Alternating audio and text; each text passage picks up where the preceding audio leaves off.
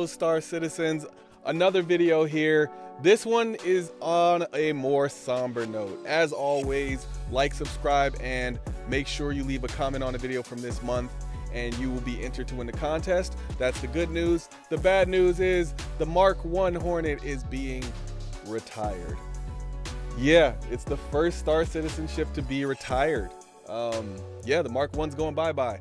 So I said this in a previous video, but I needed to make another video because I finally got a chance to come and look at the page, and I think this is worth a look. So let's go over. All right, so if you look here, yeah, these things are going away. You know, the Mark I, the F7C Mark I, the F7A Mark I, all of these are going away. They'll become basically collector's items, I guess, which I'm sure is gonna make a few people a little bothered, right? Especially if like you had to do some extra stuff to get like an F7A or something like that. Yeah, probably people are gonna be a little flustered.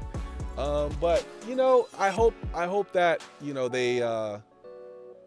I hope they kind of push people forward, you know. I hope they give people like credit for this or something. I don't know. They technically don't have to, because the ships will still be in the game. They'll still be flyable. You'll still be able to use them just as they promised. But I gotta say that if you didn't see this coming, you've got to pay more attention to Star Citizen, because this is exactly what I thought was going to happen as soon as I started seeing the Mark II. And the main reason I wanted to make this, right, is first so you could see that I think this is going to be the last time, you know, when Invictus ends on the 29th, you can no longer buy the Mark I series. So I know there's a lot of people who like the Super Hornet, a lot of people who like the Ghost. Actually, there's people who like every single one of these. I think the Ghost might be the most popular. No, the Super Hornet is the most popular, and then the second most popular is probably the Ghost. But the main reason I wanted to make this is because I wanted that to be known that after the 29th, you cannot buy these anymore. The second part is they still will be in the game. You just won't be able to buy them. You won't be able to buy them in the game for a long time. So this is saying here, the Hornet Mark II series will remain flyable and fully supported, receiving bug fixes and its planned gold standard pass. It will also be eligible for new paints and cosmetics in the future. There will even be other means to attain the F7 Mark I in the future, though we're not quite ready to share those plans. So I think what it's going to be is there's going to probably be like some special missions or something you can do to get it in game. But for the most part, you're not going to be able to purchase it with real money.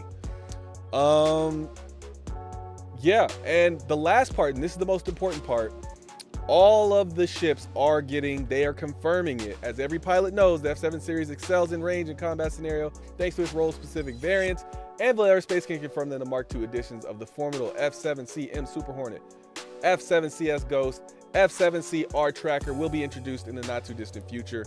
So we are getting the Mark II of all of those. Now, my only issue is that I probably would have went Mark II F7C as Ghost from my my F7C Mark II.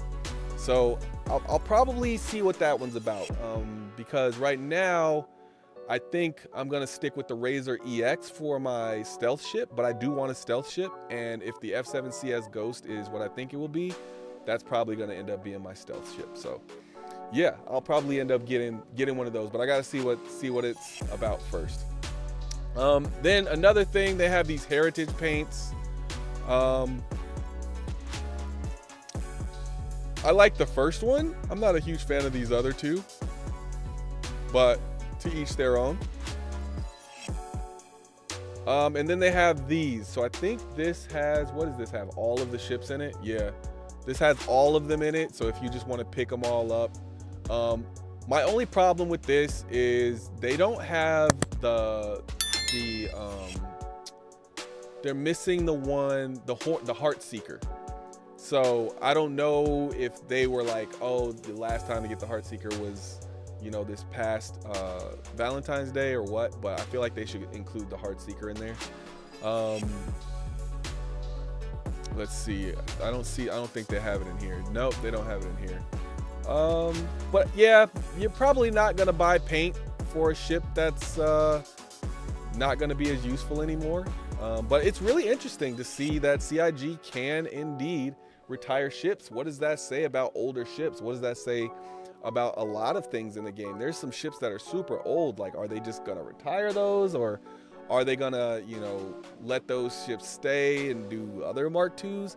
But I don't think they're gonna keep doing Mark IIs. I think they're probably better off bringing some of the ships to you know, current standards. I think the Mark IIs are probably gonna have to be the ships that were required to make Squadron 42. Those are probably, if those could not be updated because they were so quintessential to Squadron 42, those will probably get Mark IIs.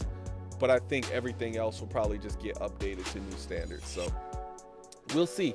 You know, I'm kind of conflicted about it, because I can imagine like one of these being your favorite ship, and then you having it for, I think you would have had this ship for 12 years, and then all of a sudden it's gone.